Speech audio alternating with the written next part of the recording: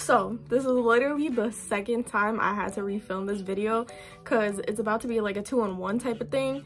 Because like the other day I filmed my update video on like why I stopped using Epiduo, but then my boyfriend had to come and tell me that my lighting was too awful and that the way my video camera was set up was awful and all this stuff, so I had to refilm it. So I'm gonna include that right here in the beginning, and then I'm gonna include my little skincare routine while I'm on Accutane.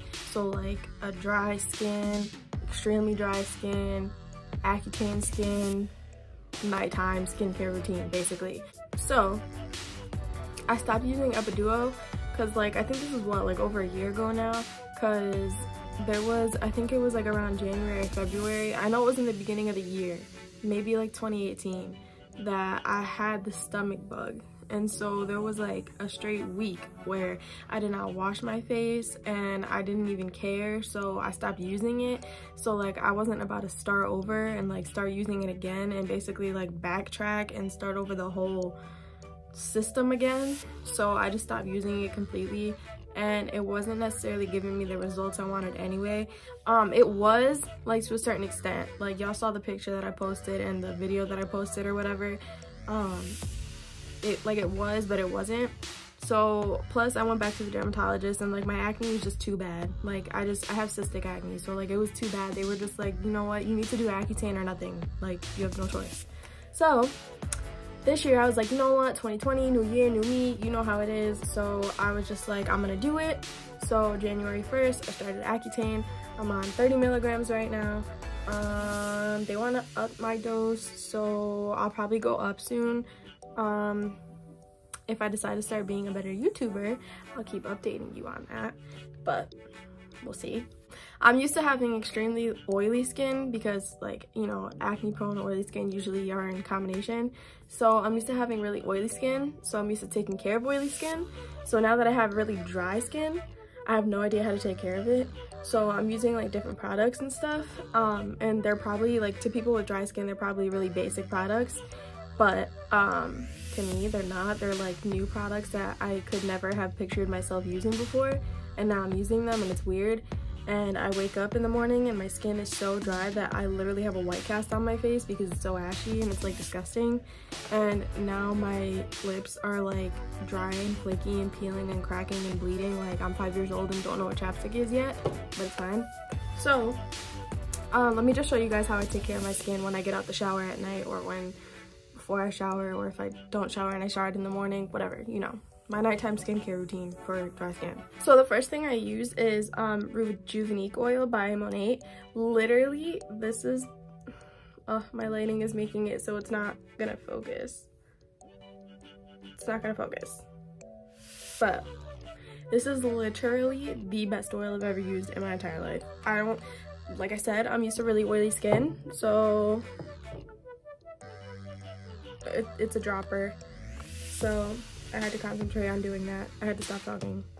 So I'm not like used to using oil, but it's naturally based. I just press it into my face, rub it around, press it into my skin.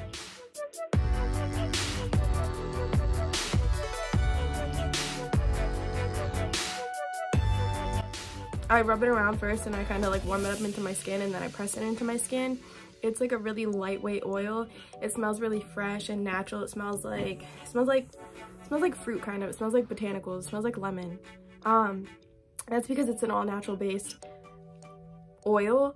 It's made out of all botanicals, and I don't believe there's anything synthetic in it at all. This company does not use anything like that. They're vegan.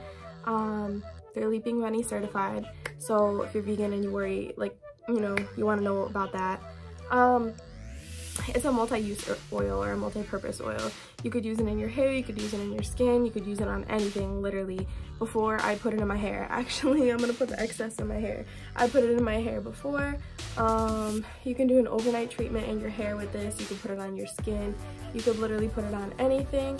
It's really good at reducing redness, helping with irritation, inflammation. It's good at minimizing scars. It's good at boosting your hydration. in your face. This oil has the molecules, the molecular structure of this oil. The molecules are so small that they can actually penetrate your skin and get to that under layer of your skin, the deeper layers, and actually do work for your skin. So like when you get older and your skin gets saggy and you start to get like wrinkles and stuff like that, this will actually help prevent stuff like that. It'll actually get in there and start doing work now.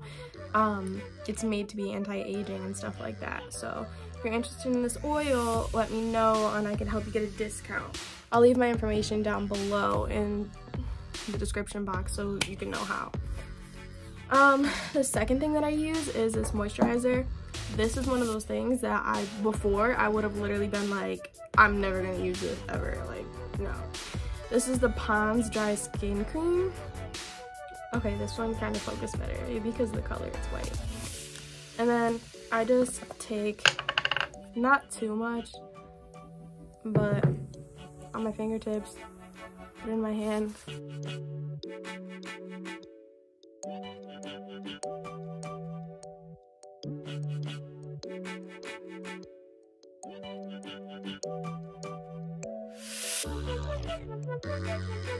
Also, I just rub that into my hands first, warm it up, pat it into my face, and then just because I was using lash extensions for so long, I was going religiously.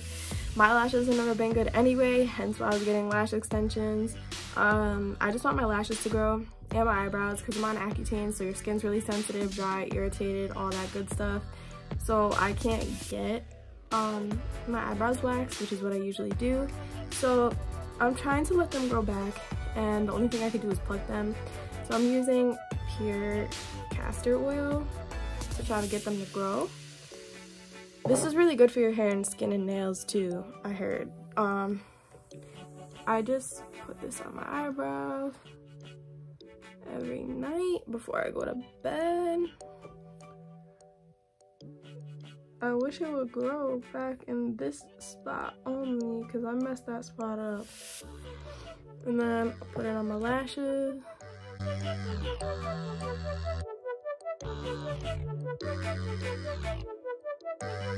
And for an eye cream, I've just been using this little Advanced Night Repair by Estee Lauder. I forgot where I got this. I think I got it for signing up for an Ulta credit card because I needed another credit card. And I'm almost out of this. It's really good though.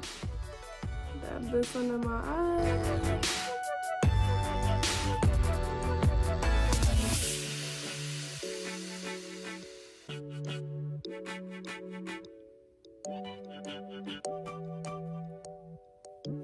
All right, and then just to top things off, if my lips are like really like dying, like they're about to fall off, I use this Aquaphor lip protectant and sunscreen.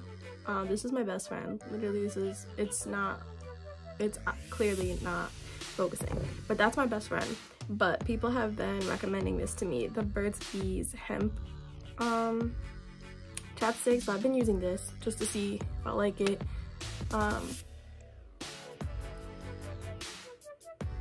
So far, it smells good. So far, so good. But yeah, so that's how I do my skin. I take care of it while it's really dry. As you can see, it's really glowy now. And that's also my update on why I stopped using Epiduo. So just stay tuned. I'll probably post again soon. Probably next month when they up my dose, if they up my dose, just to check in, maybe do like a little makeup routine on Accutane. I don't know, whatever y'all want to see. I don't know how to end this. How do other YouTubers end this? Like, comment, subscribe, thumbs up, click the little bell. I'ma see if my boyfriend could put, you know, my social medias right here at the bottom of the screen, if he knows how to do that, so then when I point at it, it'll be right here and y'all know how to follow me. If not, then I'm gonna put it in my description box, and then I'm gonna also leave the information so y'all can hit me up if you want to know about that oil, because that oil is really gonna get your hair right and your skin right. Like, look at this glow right now. It's that oil, I'm telling you. But yeah.